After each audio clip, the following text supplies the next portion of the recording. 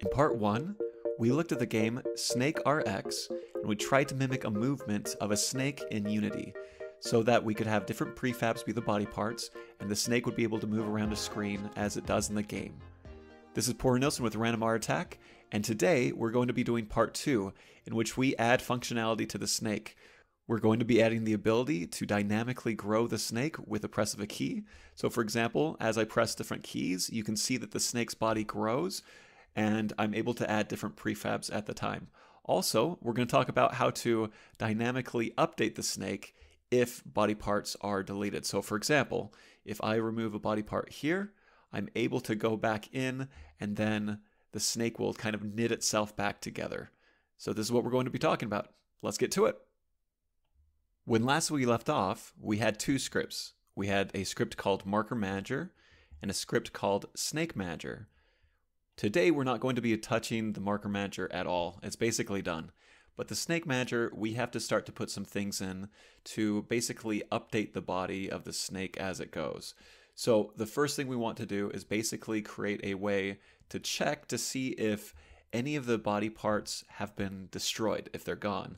And if they are, remove them from the list and basically update it that way. So let's go ahead and go to the script. And here we are. I've added a script called Manage Snake Body right here. And so within this script, let's go ahead and go through this so that you can see the functionality. We do a for loop. For int I equals 0, I is less than the snake body count, I++. So basically we're going through the whole snake body, which represents all the different body parts of the snake. It says if the snake body at reference I is null, so equals null, then we're going to remove that body part at I. So snake body dot remove at I. And then I say I equals I minus 1. So we're actually going backwards and trying this again, because as we're shrinking the list, then all of those references get messed up. And if I keep on just iterating like normal, like I did up here, then it's going to skip things. So I'm basically going back one more step and then checking the body again. Okay, so I'm checking if the body's null. If so, I remove it and I go back. And then I say if snakebody.count equals 0, then I destroy this. So basically, if there is no body, I destroy the snake manager because it's dead. There we go. Now, I need to put this in the fixed update. So I'm going to go ahead and do that. But before I do that, I look up here. This is also in the fixed update. The if body parts dot count is greater than 0, create body parts, right? Why don't we just put this in the manage snake body function so that we don't have to have all this code? So just copy and paste it right here. And now, if I type in, what's the name of it? Manage snake body. Here, sorry.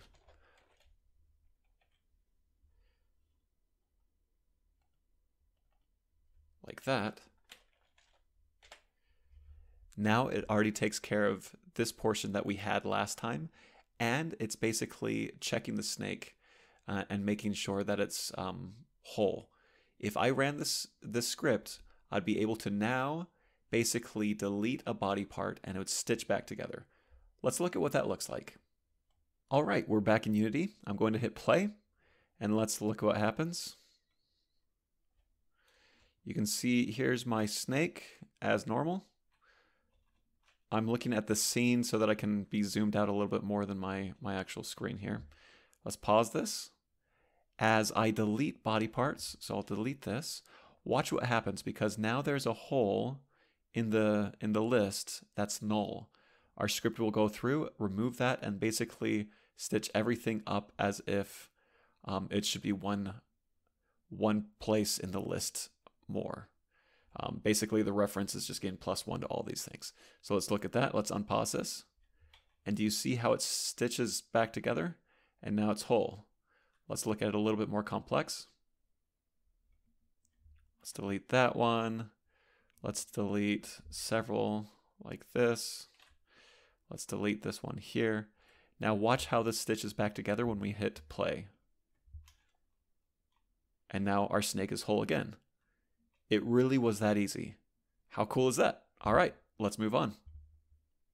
We are back in the Snake Manager script, and we've added one function at the very end. So everything is the same in the Snake Manager script, as you can see, except at the very end, we're adding this function called add body parts. Now, don't get confused with create body parts.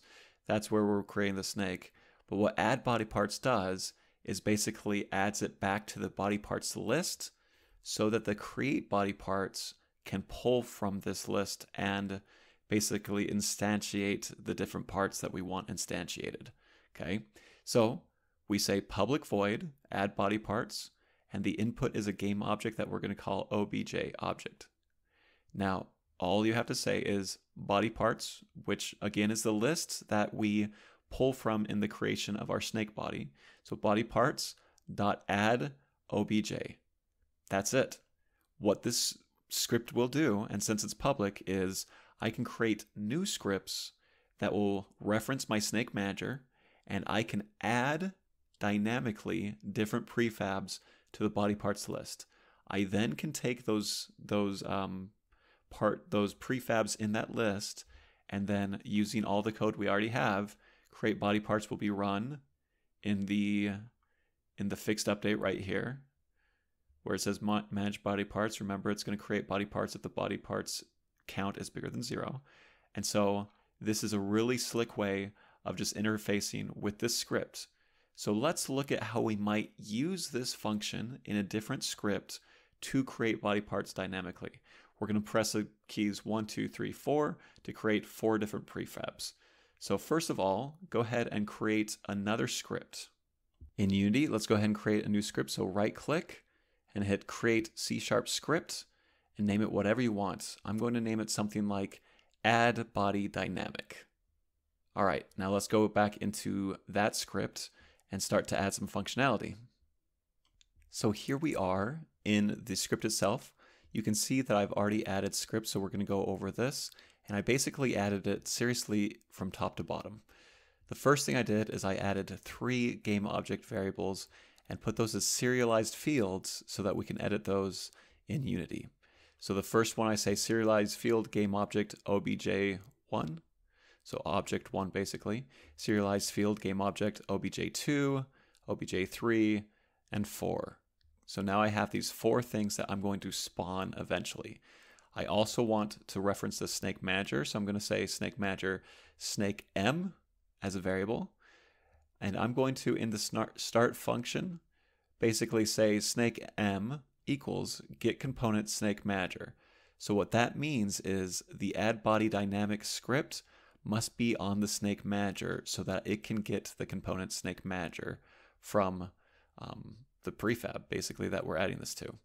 So far we just set it up, got the 4 objects, we have the snake manager found, and now what we do is we say, okay, if input key down is 1, and you could do anything you want, I'm just basically showing you how I might do this.